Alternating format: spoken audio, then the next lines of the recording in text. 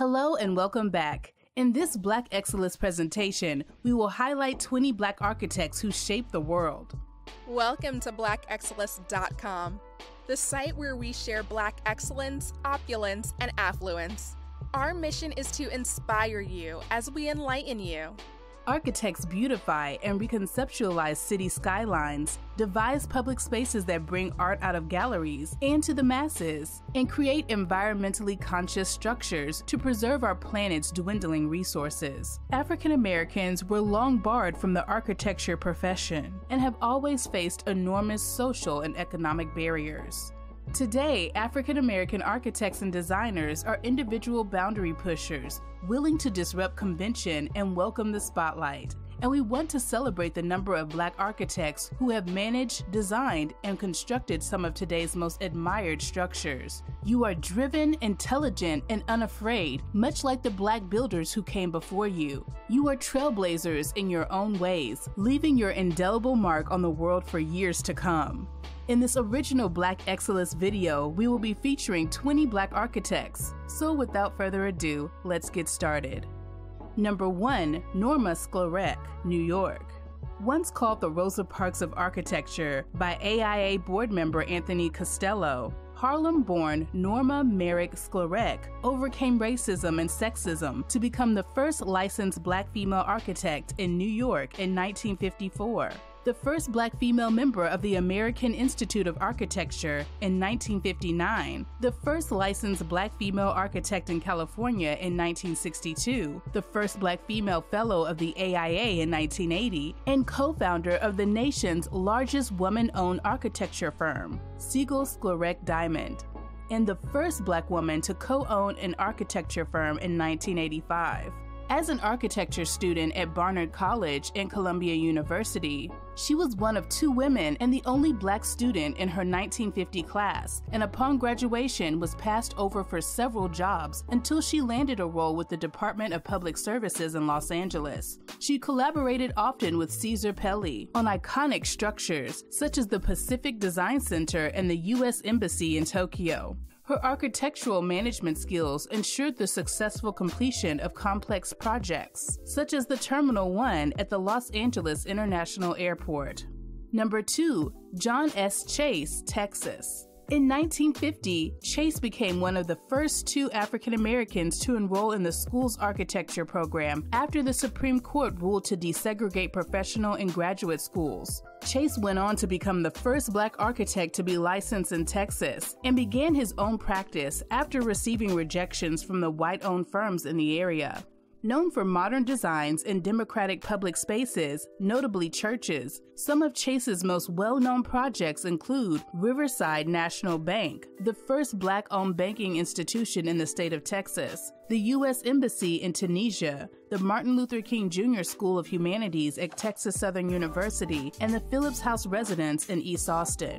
To promote the work of people of color in architecture and design, Chase co-founded the National Organization of Minority Architects in 1971. Number 3, Harvey Benard Gantt, North Carolina. Born in 1943 in Charleston, South Carolina, Harvey B. Gantt fused a love of urban planning with the policy decisions of an elected official. He earned a bachelor's degree from Clemson University in 1965 after a federal court sided with him, allowing him to integrate the school as its first Black student. He then went on to the Massachusetts Institute of Technology, MIT, to earn a Master of City Planning degree, and later moved to North Carolina to begin his dual career as an architect and politician. Gantt's political life also began in North Carolina as he moved from a member of the city council to become the first Black mayor of Charlotte. From building the city of Charlotte to becoming mayor of that same city, Gantt's life has been filled with victories in both architecture and democratic politics. Number 4, J. Max Bond Jr., California. Undoubtedly the most significant Black architect in New York during the 20th century, Bond's impact was the result of decades invested in increasing the visibility of Black art and history. Bond was born in Louisville, Kentucky in 1935 to a family entrenched in communities of higher learning and social activism. He was educated at Harvard University, where he was awarded a bachelor's degree as well as a master's degree. He ignored advice from a Harvard faculty member to give up the professional pursuit of architecture due to his race, overcoming barriers in what was at the time a white profession. Bond would eventually design several government buildings, including the Bolgatanga Regional Library. He co-founded the architectural firm of Bond Ryder and Associates, which was responsible for the design of the Martin Luther King Jr. Center in Atlanta and the Birmingham Civil Rights Institute, as well as Harlem's Schomburg Center for Research in Black Culture. Bond was responsible for the museum component at the National September 11 Memorial and Museum at the World Trade Center site at the time of his death. Number 5. Robert R. Taylor, North Carolina. Born in Wilmington, North Carolina, a 20-year-old Robert R. Taylor traveled to Boston to sit for the MIT entrance exam, determined to study at the University School of Architecture. 4 years after passing the test, he became the first academically trained Black architect and the school's first Black graduate. Growing up in North Carolina, Taylor worked as a carpenter and foreman for his prosperous father, Henry Taylor, who was the son of a white enslaver and a Black woman. During his course of study, he met Booker T. Washington, who later recruited Taylor to lead the industrial program and campus expansion at his Tuskegee Institute, an African-American vocational school in Alabama that is now a designated National Historic Site. Over his lifetime as an educator and architect, Taylor designed more than 25 buildings on the Tuskegee campus, including Washington's own home, as well as libraries, housing, museums, and other academic buildings in North Carolina, South Carolina, Ohio, Arkansas, Mississippi, Virginia, Tennessee, and in Liberia. The architect died suddenly on December 13, 1942, while visiting Tuskegee Chapel in Alabama. In 2015, he was honored by being featured on a stamp issued by the U.S. Postal Service. Number 6. Beverly Loraine Greene, Illinois. At 27 years old, architect, engineer, and urban planner Beverly Loraine Greene became the first Black female architect licensed in the United States, in Illinois in 1942. She started her practice in Chicago with the Chicago Housing Authority. However, when racial prejudice caused her to be often passed over for projects and ignored by the media, she moved to New York City to work, ironically on the Stuyvesant Town Housing Project. In 1945, it did not allow African Americans to live in its apartments. She would go on to push past further barriers, working with some of the most well-known international modernists on iconic structures, with Edward Durrell Stone on the Sarah Lawrence College Arts Complex and Marcel Breuer on the UNESCO headquarters in Paris. In her final project, she designed several buildings for New York University, but died before she saw their completion. Number 7. John Warren Moutoussamy, Illinois. After graduating from the Illinois Institute of Technology in 1948, where he studied under Mies van der Rohe, John Warren Moutoussamy began a fruitful architecture career in the greater Chicago area. One of Moutousamy's most high-profile commissions was the headquarters for Black publishing titan John H. Johnson's growing media empire, which included Ebony and Jet magazines. Inside the stone-clad structure, colorful walls and psychedelic carpets exuded energy, celebrating Black culture and commerce. Today, it remains the only downtown Chicago tower designed by an African American. The city landmark, still known to many as the Johnson Publishing Building, is currently undergoing a conversion into rental apartments, though the emblematic Ebony Jet signage will remain. Number 8. Moses Mckissack III, Tennessee. The grandsons of an African-born enslaved man and trained builder, Moses Mckissack III and his brother Calvin followed in family footsteps. After studying architecture via correspondence courses, the Tennessee-born siblings became the first, Moses, and second, Calvin, Black architects licensed in their home state in 1922. Together, they formed Mckissack & Mckissack in Nashville, Tennessee, the nation's first Black-owned architecture firm, and the oldest still in operation today. At first, most of the firm's projects were churches or church-based. However, in 1942, they won a multi-million-dollar federal contract to design the Tuskegee Army Airfield, the largest project that had been awarded to a Black-owned firm to that date. Today, the family-owned firm is known for its design and construction management, recently for the National Museum of African American History and Culture and the Dr. Martin Luther King Jr. Memorial, both in Washington, D.C. Number 9. Walter T. Bailey, Illinois. Born in the small town of Kewanee, Illinois, Walter T. Bailey was the first African-American graduate of the University of Illinois at Urbana-Champaign in 1904 and went on to become the first licensed African-American architect in the state. Between 1905 and 1916, Bailey helmed the Mechanical Industries Department at the Tuskegee Institute in Alabama, where he designed several buildings on campus before leaving the university to open his own practice, which focused mostly on commercial projects, churches, and renovations, including contributions to what is currently called the Pleasant Street Historic District, a hub of the African American community in Hot Springs, Arkansas. Bailey's last major project was the now landmark First Church of Deliverance in Chicago, an unconventional Art Modern building clad in glazed terracotta, which he completed in 1939. Number 10. Vertner Woodson Tandy, New Jersey. For Lexington, Kentucky-born Vertner Woodson Tandy, design ran in the family. His father was a respected mason whose firm built his hometown courthouse, among other prominent structures. After attending the Chandler School and the Tuskegee Institute, Tandy matriculated into Cornell to study architecture, where he was a founding member of the nation's oldest African-American fraternity, Alpha Phi Alpha Fraternity. He would soon become the first Black architect registered in New York State, where his landmark structures include the 1910 St. Philip's Episcopal Church in Harlem, the first Black Episcopal Church in New York, and the second in the United States, which he designed with his firm partner, George Washington Foster, the first Black architect registered in New Jersey. Number 11. Wallace Augustus Rayfield, Alabama. While Wallace Augustus Rayfield was a student at Columbia University, Booker T. Washington recruited him to head the Architectural and Mechanical Drawing Department at Tuskegee Institute. Rayfield worked alongside Robert Robinson Taylor in establishing Tuskegee as a training ground for future Black architects. After a few years, Rayfield opened his own practice in Birmingham, Alabama, where he designed many homes and churches, most famously the 16th Street Baptist Church in 1911. Rayfield was the second professionally educated Black architect in the United States, right behind Taylor.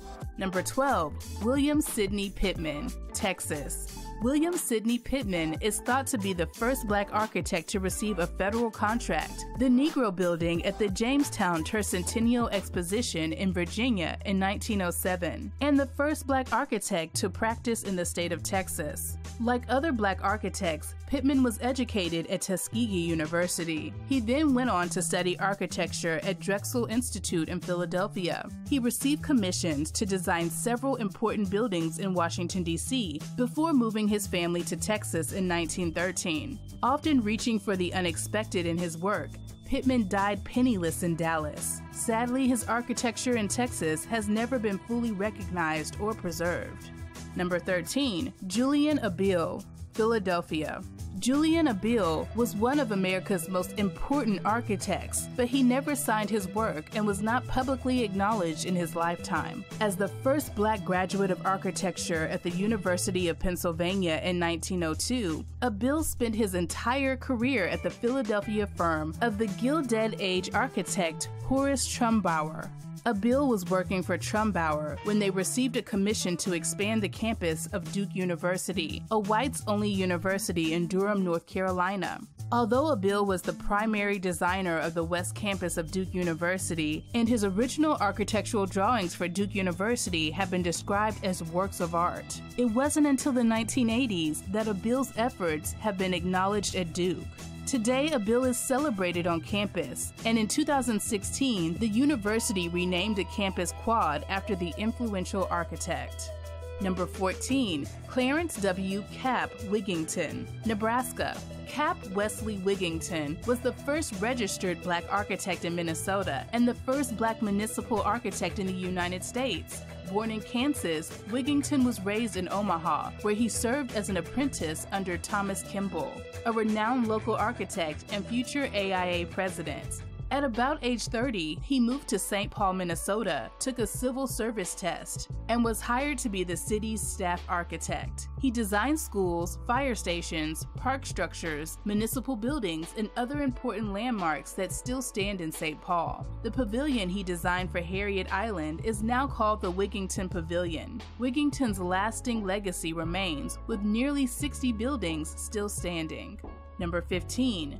John Edmonston Brent, New York. John Edmonston Brent was the first Black professional architect in Buffalo, New York. His father, Calvin Brent, was the son of an enslaved person and was himself the first Black architect in Washington, D.C., where John was born. John Brent was educated at Tuskegee Institute and received his architecture degree from Drexel Institute in Philadelphia. He is well known for designing Buffalo's Michigan Avenue YMCA, a building that became a cultural center for the Black community in the city. Number 16. Louis Arnett Stuart Bellinger, Pennsylvania. Born in South Carolina, Louis Arnett Stuart Bellinger earned a Bachelor of Science degree in 1914 from the historically Black Howard University in Washington, D.C. For more than a quarter of a century, Bellinger designed key buildings in Pittsburgh, Pennsylvania. Unfortunately, only a handful of his buildings have survived, and all have been altered. His most important work was the Grand Lodge for the Knights of Pythias in 1928, which became financially unsustainable after the Great Depression. In 1937, it was remodeled to become the New Granada Theater. Number 17. Paul Revere Williams, California. Paul Revere Williams became renowned for designing major buildings in Southern California, including the space-age LAX theme building at the Los Angeles International Airport and over 2,000 celebrity homes in the hills throughout Los Angeles. Many of the most beautiful residences in Hollywood were created by Paul Williams, as he defined the spaces that comprised the aesthetic of Hollywood glamour, which spread across the country. Despite the countless barriers Williams faced due to the color of his skin, he remained steadfast and determined as an architect. He even learned how to draw upside down so he could position himself across the table from white clients who were uncomfortable sitting next to him when reviewing plans. One of the most well-known Black architects, and known as the architect to the stars, Paul Revere Williams' 50-year career and over 2,000 design homes has played a major role in shaping Southern California's signature architectural style. His work is distinguished by a mix of styles and types, from hotels and restaurants to churches and hospitals. Williams studied architecture at the Beaux Arts Institute of Design and trained at several prominent Los Angeles firms before starting his own practice. He became the first Black member of the American Institute of Architects in 1923, and in 2017, Williams was posthumously awarded the AIA Gold Medal. Number 18. Albert Irvin Cassell, Washington, D.C. Albert Irvin Cassell shaped many academic sites in the United States. He designed buildings for Howard University in Washington, D.C., Morgan State University in Baltimore, and Virginia Union University in Richmond. Cassell also designed and built civic structures for the state of Maryland and the District of Columbia. As his final project, Cassell sought to develop Chesapeake Heights on the Bay, a 520-acre summer resort community for African Americans in Prince Frederick, Calvert County, Maryland. The project was to feature houses, a motel, shopping centers, a pier, a marina, beaches, and a clubhouse fronting the Chesapeake Bay. Roads and a few homes were built by 1969, but the project ended with Cassell's death in that same year. Number 19. Robert Traynham Coles, New York. Robert Traynham Coles is noted for designing on a grand scale. His works include the Frank Reeves Municipal Center in Washington, D.C., the Ambulatory Care Project for Harlem Hospital, the Frank E. Merriweather Library, the Johnny B. Wiley Sports Pavilion in Buffalo, and the Alumni Arena at the University of Buffalo. Founded in 1963, Cole's architecture firm ranks as one of the oldest in the Northeast, owned by a Black American. Robert T. Coles faced many obstacles in starting his career. Despite being discouraged from considering the profession by his high school teachers, and despite being the only African American in his class at the University of Minnesota, Coles was not deterred and went on to have a successful architectural career. After graduating from MIT and returning from his traveling fellowship in Europe, Coles worked for multiple reputable architecture firms before opening his own practice in 1963. His first project was the commission of his thesis project, the Ellicott District Recreation Center, known today as the John F. Kennedy Recreation Center by the city of Buffalo. Community engagement became a crux of Cole's career, and he continued to pursue diversity, inclusion, and equity in his work. Coles was also an outspoken critic of the field of architecture, advocating for better equality, access, and opportunities for women and minority practitioners. Number 20, Roberta Washington, New York. Established in 1983, Washington's firm is driven by an architectural approach, guided by choice in how we live, learn, heal, and connect the past to the future. Working on projects that range from affordable housing, educational, cultural, and healthcare. Roberta Washington Architects is one of the few African-American women-owned architectural firms in the country. Washington has had a multifaceted career, working internationally as a designer in Maputo, Mozambique, and serving as past president of the National Organization of Minority Architects, and is currently a Center for Architecture Foundation board member. She was made a fellow of the American Institute of Architects in 2006, in recognition for her wide-ranging, impactful career. We appreciate the fact that you stayed with us until the end. Thank you for spending time with us, and don't forget to like this video. Also, make sure you subscribe so that you never miss a video. Bye for now. We will see you tomorrow.